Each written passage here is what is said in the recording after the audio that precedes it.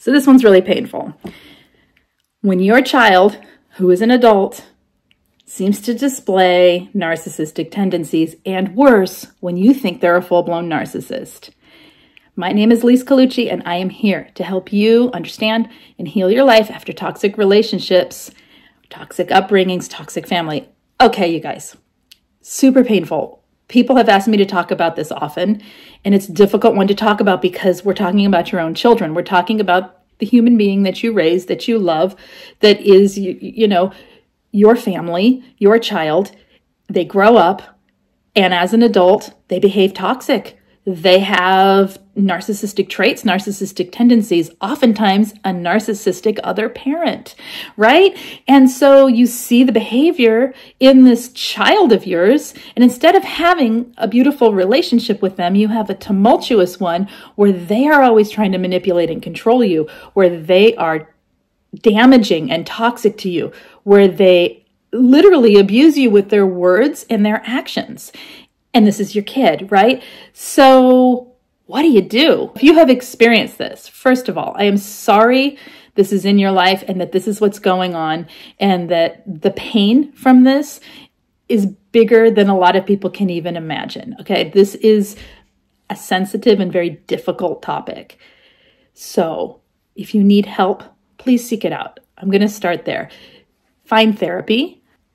Get coaching, use peer support, whatever it is you need to get yourself some self-care and a foundation of recognizing that you as a human being are a good person, and this is a circumstance in life that is out of your control, and that you can work through to find some peace for yourself, maybe not in the relationship with this person, but outside of the relationship, so that your whole life is not wrapped up around this dynamic forever, okay?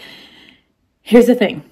People say, how am I supposed to go no contact with my kid? You know what? That's up to you. I don't know what you're supposed to do. I know that each person is individual and each relationship is unique. And so that is a choice you have to make in your life for yourself.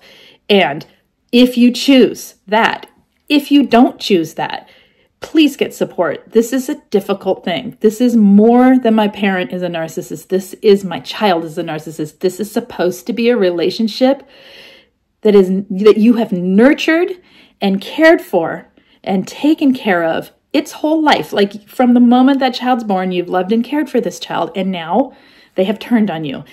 Not an easy place. It is very difficult. Okay, so I'm going to keep this video pretty short as an introduction to this topic. And what I'm going to ask is, if you have had this happen, if this is going on in your life, please leave a comment. Let me know what questions you have. Let me know any stories you want to share so that we can make more videos on this topic. Sometimes in these relationships that we're not willing to or able to, or it just doesn't feel right to let go of, such as a narcissistic child that you're not ready to go no contact with, the only answer can be boundaries, self-care, having your own support system, your own life, and recognizing that this relationship is never going to be what you hoped it could be, and reconciling with that so that you can have whatever relationship is actually there without the manipulation. Boundaries are important, you guys. It's the same as dealing with your narcissistic parents, that you don't want to go no contact with, if that is your choice, where you can't just have the relationship you wish you had with them. And so you have to find other things in your life to create a life for yourself so that your whole life is not about this toxic other person. If you have other children who are not displaying narcissistic traits and treat you pretty good, you may feel all kinds of things like guilt that you're focusing on them and not on the narcissistic person, or guilt that you're having to put so much attention on that narcissistic child instead of the ones who are being kind to you, right? It's never easy, okay? So this is what I'm saying. I mean, without some sort of support, without some sort of talking it through and a place to vent and a place to express what you feel and find strategy for dealing with this toxic adult child of yours. Without strategy, you're on your own. And that is scary because it's not just your mind that has to come up with the strategies. Your heart has to kind of agree with the implementing of those strategies. You cannot go into it open and innocent and kind and hope that it's going to get better, because it won't. If a child is an adult and they are displaying narcissistic traits, all you can do is hope they change, hope they grow out of it if they're young enough, right? And they have life experiences enough to teach them to not be that way. But it is no longer yours to fix. You can only improve the relationship with them by creating boundaries. And that may not improve the relationship, but it may improve your ability to withstand the relationship. Okay? So not allowing them to call you names, not allowing them to have certain topics that they talk about that they continually come at you for or blame you for, not taking the blame for the things in their life that didn't go right. Okay?